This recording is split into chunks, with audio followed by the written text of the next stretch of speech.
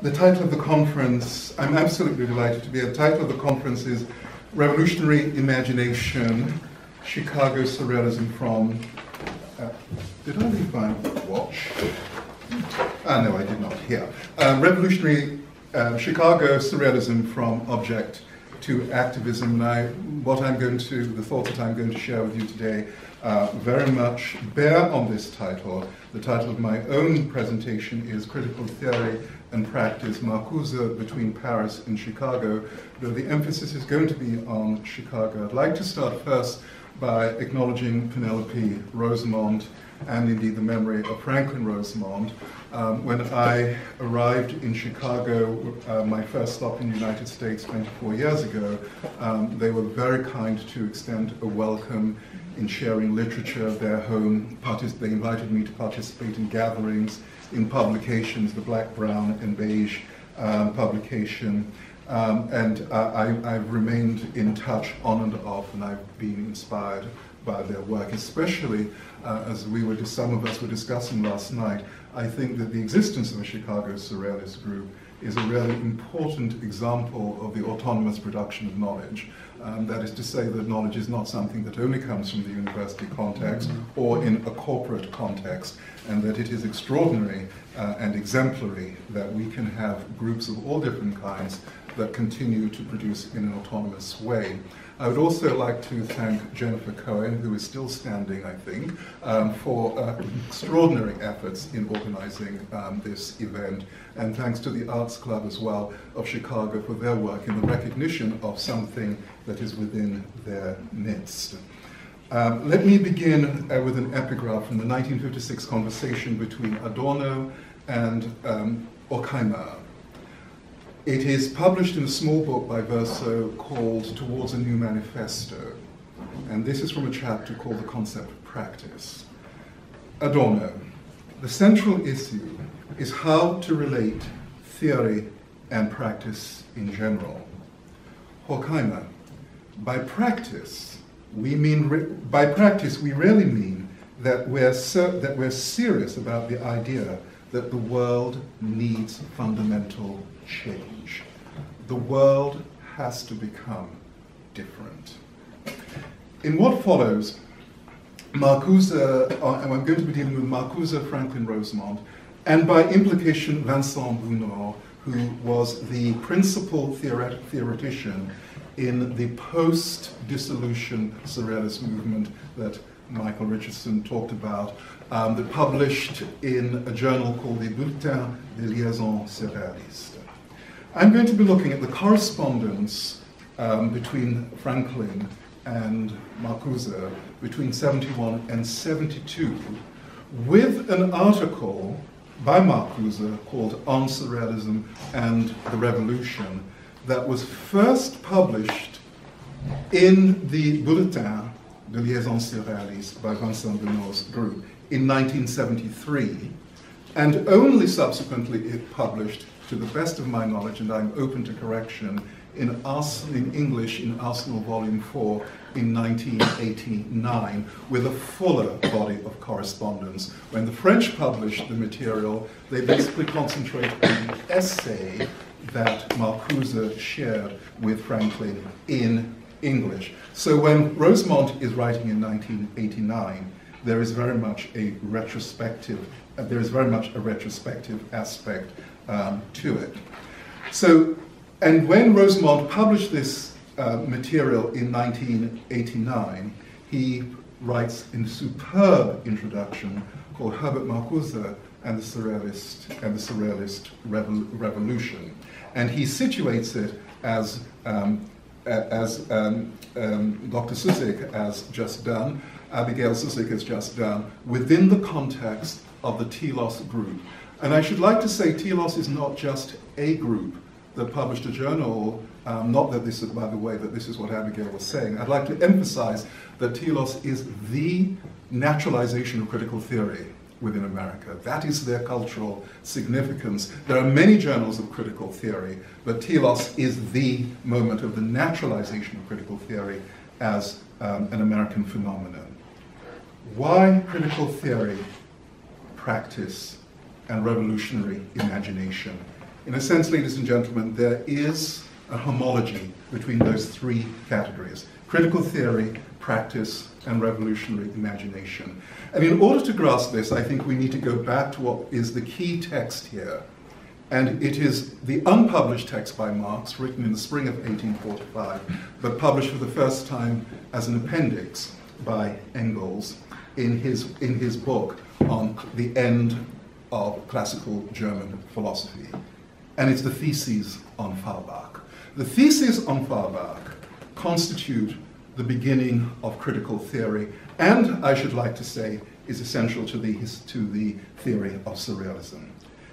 In the Theses of Feuerbach, Marx introduces the concept of a new type of materialism, historical materialism, which is not only the definition of Marxist thought, but what is crucial in the Theses on Feuerbach is that it is also the exit from philosophy,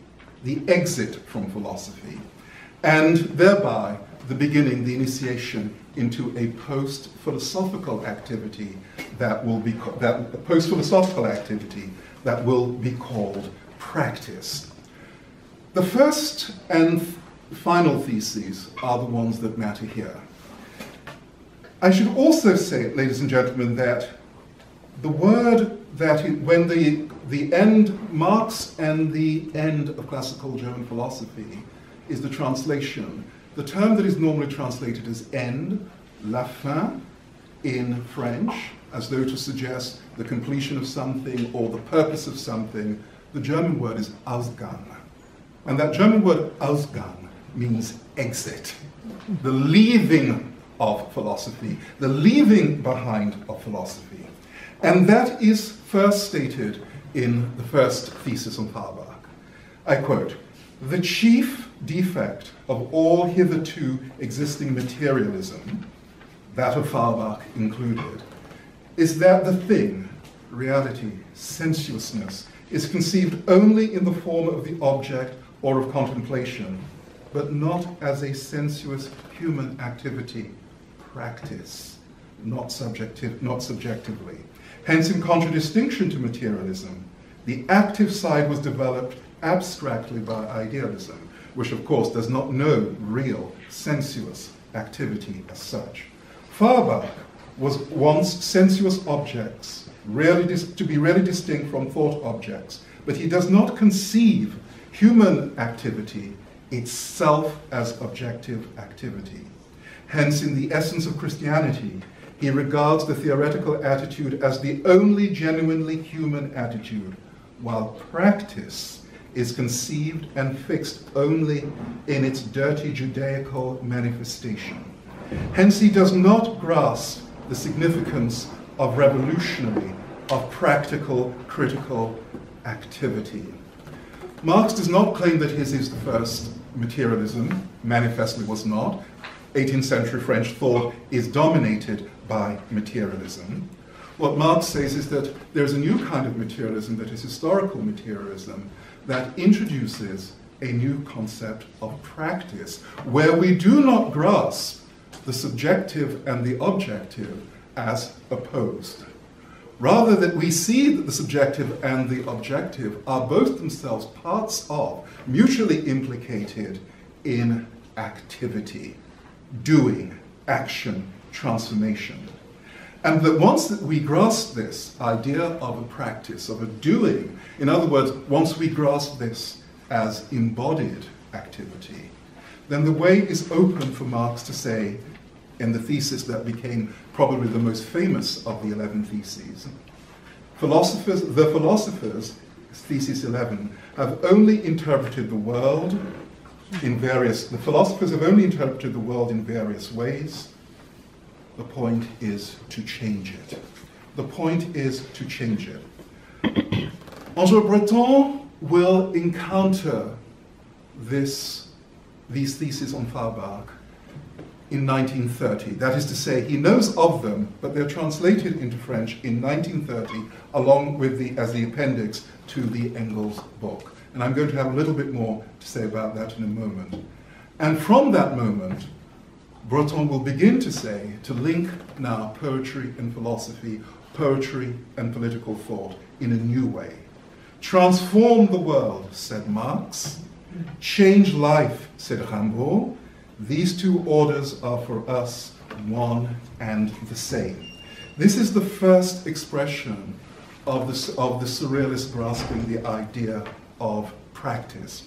And just as for Marx, historical materialism is in fact the announcement of a distinctively Marxist way of thinking that is now no longer purely philosophical, it is not an accident that in the Second Manifesto in 1930, when Breton and the Surrealists declare their allegiance, let me make sure I have the right quote here, declare their allegiance to historical materialism. We declare our allegiance to the principle of historical materialism. And just as Breton says, we declare our allegiance to historical materialism, he goes on to say, we intend, in other words, he now situates surrealism in relation to philosophical activity. We intend to place ourselves at a point of departure such that for us, philosophy will be surclassé, outclassed. Right? We intend to put ourselves in a position where we will outclass philosophy. That is to say, we will no longer be doing philosophy. Now, it is also a truism that any movement, be it anthropological, be it philosophical, be it political, be it scientific, that seeks to be beyond philosophy, must itself have philosophical implications, even as it does not see itself as that. That is exactly what critical theory is. Critical theory is technically, is historically, is conceptually not philosophy. It is a post-philosophical activity. Philosophy has reached its conclusion. Philosophy has reached its apotheosis. Philosophy, that is to say, is understood in the Western tradition from the Greeks through to Kant and Hegel. We know what philosophy is. The point now is to change the world. And so technically, through practice, technically, critical theory is not philosophy per se. But likewise, surrealism, which challenges philosophy, must in some way be philosophical as well. So we intend to be in a position to outclass, to leave behind, to transcend philosophy. And what this shows, and this is why the emphasis is up on practice, is that surrealism, like Marxism, and so many other isms of the early 20th century, is anti-foundationalist. It is anti-foundationalist because it's like movements that say, we're going to be beyond painting, music that seeks to be not music, art that seeks to be anti-art, a certain type of writing that says philosophical activity that seeks to be anti-metaphysics, to go, Heidegger, for example, to be beyond philosophy, a certain type of conceptual activity that doesn't produce concepts. For example, Derrida's concept of différence. It's not supposed to be understood, says Derrida, as a concept. Or the concept of le dehors, from Michel Foucault, but also used by Maurice Blanchot, which are not supposed to be concepts. And they're not supposed to be concepts because they're what makes the difference. But I would like to suggest that surrealism and Marxism are both in this respect anti-foundationalist movements of the 20th century. And that once we grasp this, the inherent critique, the critique of philosophy, the exit from philosophy, produces a new kind of anthropological thinking, that is to say, philosophical anthropological thinking, that takes us into practice, that takes us, that is to say, into direct relation with the world. Hence, transform the world, said Marx. Change life, said Rimbaud. These two orders are for us one and the same. That is to say, we are a new order, anthropological order, based upon practice. Now, in the debate, so this for me is the philosophical, and I'm sketching, I'm moving quickly. This is the philosophical framework for the correspondence between Franklin Rosemont and Herbert Marcuse. Of the original critical theorists, two, and I believe only two, have anything substantial to say about Surrealism. Walter Benjamin, of course, and from the beginning, and Herbert Marcuse. As Michael Richardson knows, I do not believe that Adorno has anything of any value to say about Surrealism. That 1956 essay that he wrote on Surrealism, I think, is an intellectual embarrassment. But in the correspondence with Walter Benjamin, in the letters, there is something quite extraordinary, and I don't think that we've even begun to get as much out of the correspondence as we can. And what, of course, Adorno does in the correspondence is systematically, at every moment, to block the surrealist derivation of Walter Benjamin's thought, right? In other words, at every step we can say he recognizes what is surrealist, because what is surrealist in Benjamin is what in fact challenges traditional understanding of historical materialism, okay? And that is the significance, I think, of the correspondence, and it's truly, truly fascinating. I'm not the first to say that, but outside of those the correspondence, I don't think that there is anything that we can find. Benjamin and Herbert Marcuse. In the debate between Rosemont and Vincent Gounod and Marcuse, I'm going to outline just two areas. I think it comes down to two things, and it's not because I like binarism, it's because I'm moving very quickly. One, where there is broad agreement on the nature of the imagination. The title of this conference, Revolutionary Imagination. There is broad agreement on what imagination is and the role of the imagination. And two, the second area, an area where there is profound disagreement, and I believe it's where today the debate that they conducted in the light of May 68, right? 1970-71, still is extraordinarily relevant. And that is on the nature of consumer society and the role of workers within that consumer society. Both Michael and Abigail have brought out the great surrealist exhibition, L'Écart Absolu, which it's worth revisiting on its own. But I'm going to try and give another context where the surrealist L'Écart Absolu meets with Guy Debord's Société du Spectacle, the Society of the Spectacle, and of course, One-Dimensional Man from Marcuse, which has an extraordinary impact when it is translated into French. The nature of the consumer society. So imagination and consumer society, those I think are the two crucial things. The first in the area of great agreement, and the second not at all. Imagination. This is of course post-May 60, the context of this is post-May 68. And here I want to ask, have we left the context of May 68 in the context where we are led to believe that so many workers in the Midwest are responsible for the 3 percentage points that Donald Trump that enabled Donald Trump to become president of the United States. Imagination, remember the quote from Breton in the first manifesto, imagination is on the verge of reclaiming its rights. Oh, from May 68, and by the way, many of these slogans that sound situationist were actually not composed by the situationists. Imagination au pouvoir, l'imagination au pouvoir, the imagination in power.